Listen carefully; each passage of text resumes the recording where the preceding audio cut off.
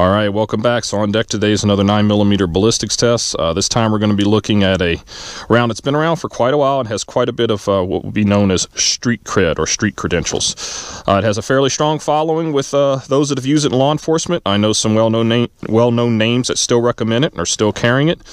And as far as I know, it is still being issued to law enforcement agencies in the country. I believe Orlando PD has used this for quite a long time, and I believe they have stuck with it the entire time. So, again, it does seem to have a good reputation with those that have used it. So, what is it?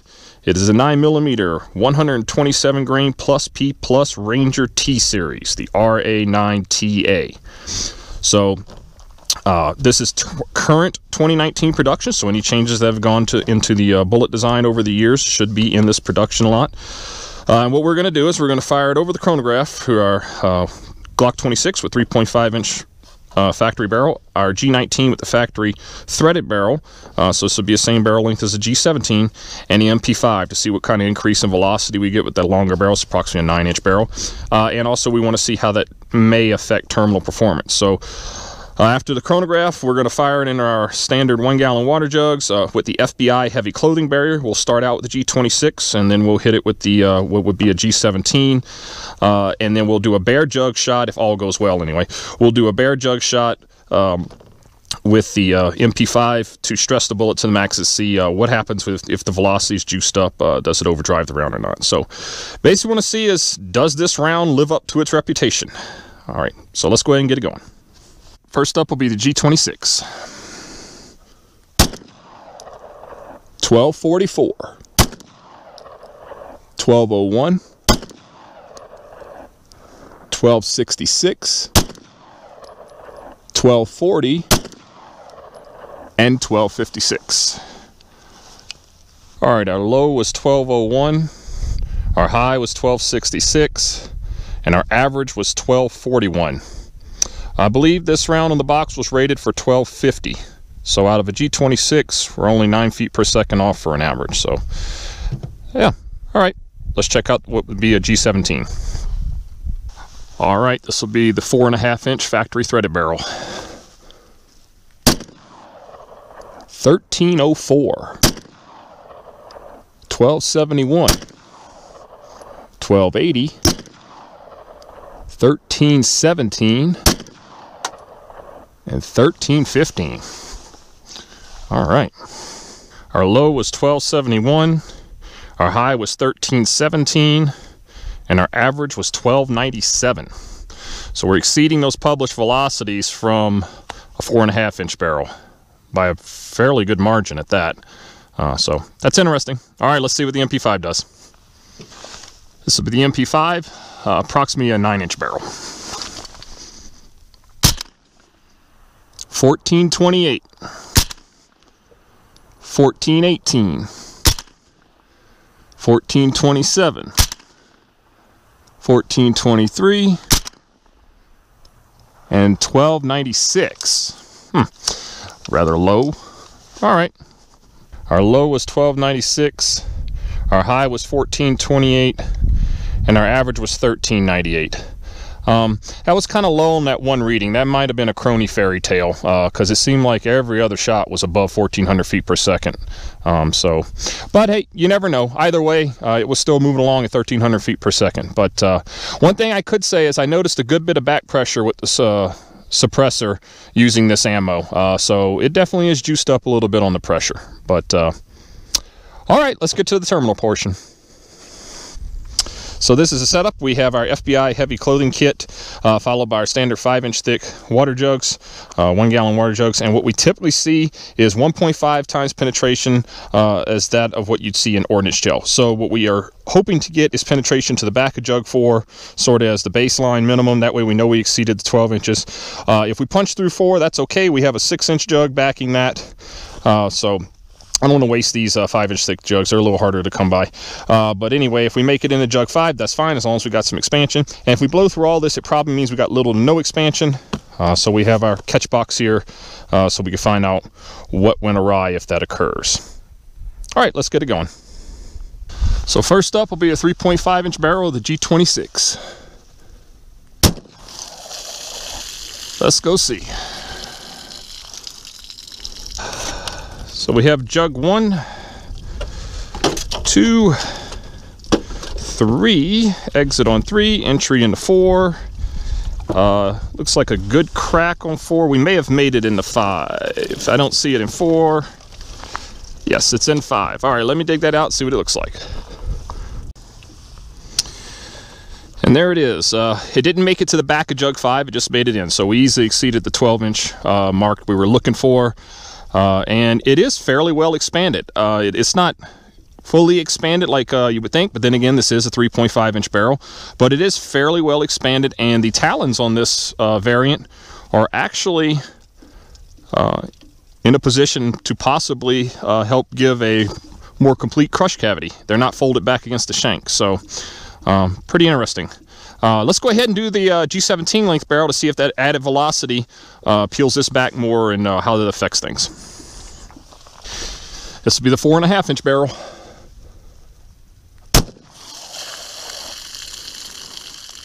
Let's go take a look. All right, jug 1 and 2. This looks like it probably expanded more by the hydraulic pressure there, destroying those first 2 jugs. 3 into 4, and there it is. Stuck in the back of jug 4 and just stuck in the 5. I'll go ahead and try to pull that out of there so we can see what it looks like. And there it is. Well expanded. Again, the talons are in a position that they might actually help contribute to the crush cavity. They aren't folded all the way back against the shank. Doesn't look like it lost any weight. I will put weights and measurements in the description down at the bottom of the video. But yeah, so far penetration was spot on. That was about perfect. Probably be looking about 14 or so inches, maybe getting close to 15 inches of penetration there. So yeah, good expansion, excellent penetration. Let's go ahead and throw it through the MP5 into the bear test and see if that extra velocity and no barrier starts to peel things apart too much. This will be a bear test, no barrier with the MP5.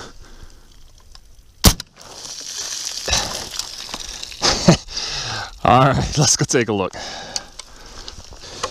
All right, pretty obvious we got expansion.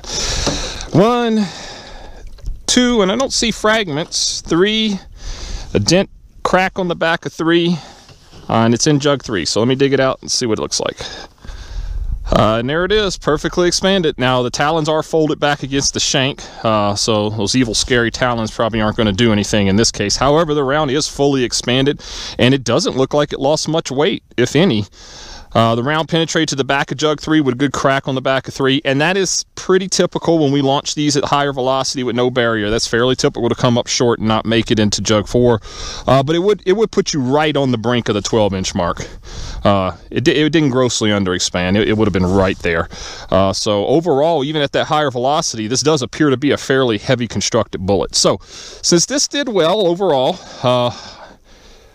I'm going to go ahead and put a round through the G17 length barrel through 4 layers of denim, since that is a tougher barrier than the FBI heavy clothing test. And in the past, I've seen some reports of this round having some trouble in that barrier. So let's do that just for GP. This will be a G17 length barrel through 4 layers of denim.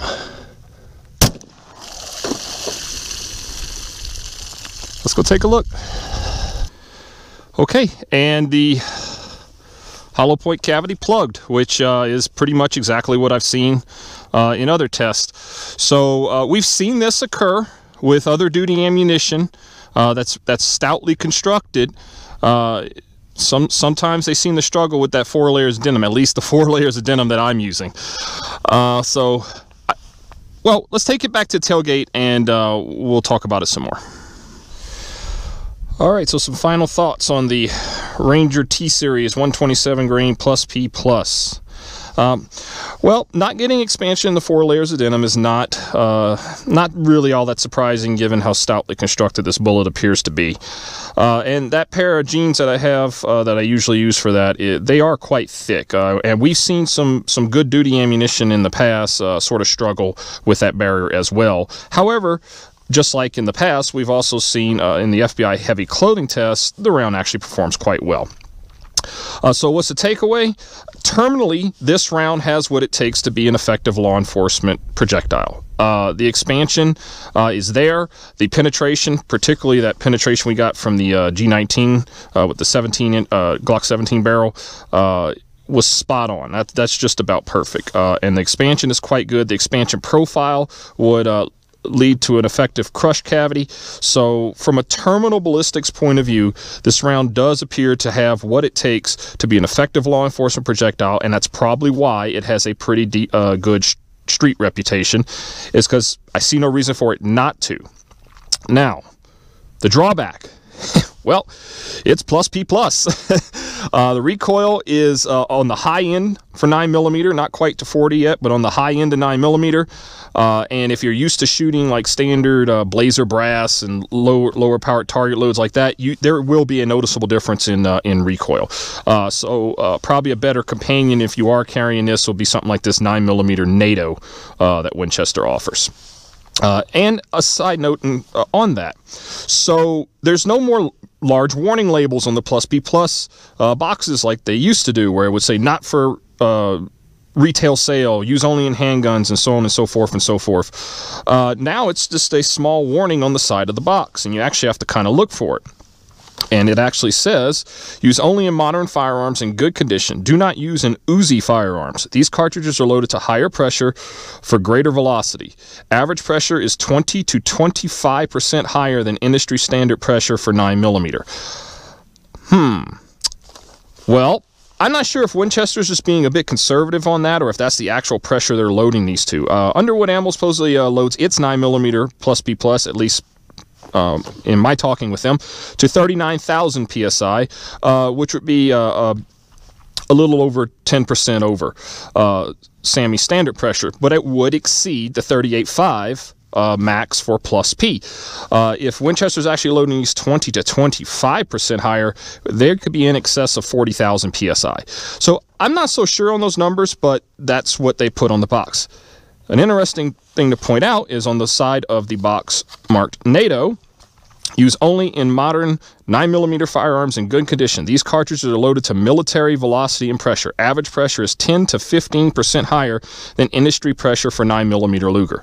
Now, if that is to be believed, that means that these the 9mm NATO loaded by Winchester could potentially be in the +P+ territory, as 10% over is the max for +P.